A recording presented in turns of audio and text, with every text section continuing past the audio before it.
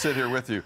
This is cool. Astronaut Jeremy Hansen is on a mission like no other, as later on next year, he'll be the first Canadian to ever visit the moon as part of the Artemis II journey into deep space. Can we have a round of applause for someone who's about to make human history? Jeremy Hansen is in the house, ladies and gentlemen. Oh, wow. Let's go. Too much. Oh, it is so great to have you in studio, truly. This is going to be, I mean, I don't even know how to describe this experience. Artemis II's mission, for those who aren't fully aware, is what? So it's a test flight. It's the first time we've put humans on this huge rocket with a new capsule called the Orion capsule to take humans back to the moon. Our job on 2 is to test that capsule. So it'll be the first time humans fly on it.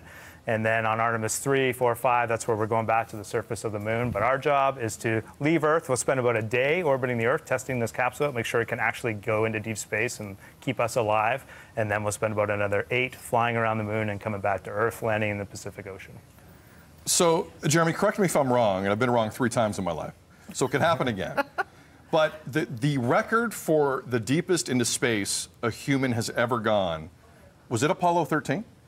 400,000 kilometers, I thought I read? Yeah, that makes sense, because they did that same sort of thing where they kind of used the moon to slingshot them back around and come back. In a rescue mission, essentially, for Jim Lovell and his crew. And they intentionally, the thing about that mission, they intentionally sped them up to try and get them home, you know, just hours earlier, just to try and keep them alive. I mean, they were really on the edge of dying in space. Can you tell it's one of my favorite movies?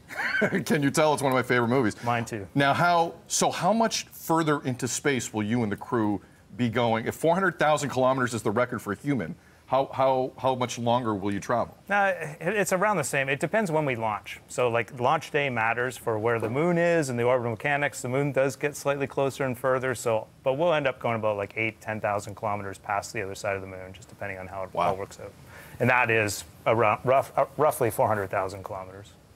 And because most of us will never see the inside of this capsule, can you describe what it looks like, feels like? Yeah, it's tiny. So yeah, I mean, for a capsule, it's pretty big. Like, imagine we took this couch we're all sitting on and kind of closed it up. That's about the diameter of the capsule. Okay. And then, you know, we'd have like a little bit maybe up here, and we would live in there together, all of us, plus one more, pick someone else, and we'd be in there for 9 or 10 days. It's going to be, we'll be ready to get out when we hit the Pacific. 9 or 10 days. How important is chemistry with the crew over 9 and 10 days? Because in every work environment, chemistry, I find, is important, Jeremy. It is. You know where I'm going with this. What's the relationship like with your other 3 incredible crewmates? It's super important. As a corps, as an international corps based in the Johnson Space Center in Houston, we actually spend a lot of time on this, talking about this, and trying to like actively develop those skills, which really comes down to communication, open, honest communication, working out problems when they're small before they become big. And so I've been doing this with these people for 14 years now. And so I don't have any reservations. I'm going with a great crew of people. We're going to launch as friends. I guarantee we'll come back as friends. Awesome. And a lot of training, obviously, has gone into this. Yeah. I mean, would love to know a little bit about it, and also just ask the question that I'm sure everyone's thinking right now. Are you nervous?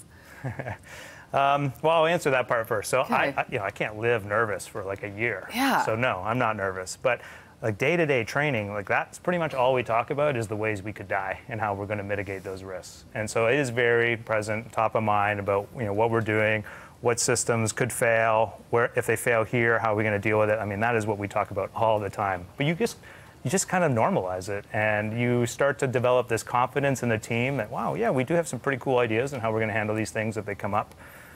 So yeah, I will have moments where I'm scared, no doubt.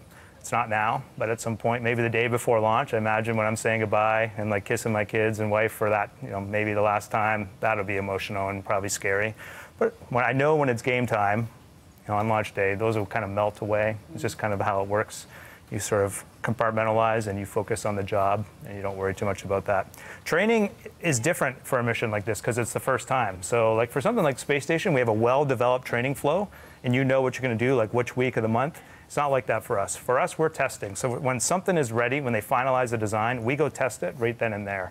And it's sort of hard to predict what the training is going to look like. We're sort of making it up as we go. I know the point of this mission and the missions that will follow are to set a new course for humans in space, because we may need it one day, and we may need the moon to act like a port, and we may need that port to send us to who knows where. Like, the structural aspect of what you guys are doing is unbelievable, obviously, but there is going to be that moment for you personally where you're going to have a view of our world no one's ever really seen. How often do you think of that moment? It comes up a lot in conversation, and then it just sort of hits you. Like when you say it, I'm like, oh, yeah, he's right. That's going to be a big deal. 24 humans have seen our planet in all its glory hanging, the blue marble hanging in the vacuum of space. And we'll be, 25 through 28 to see that. It's a pretty remarkable opportunity. And it's really important for us as a crew, for Canadian Space Agency, that we bring that back to humanity. I think all of us can look at the world today and be like, man, we could do better. We could do better as humans on this planet.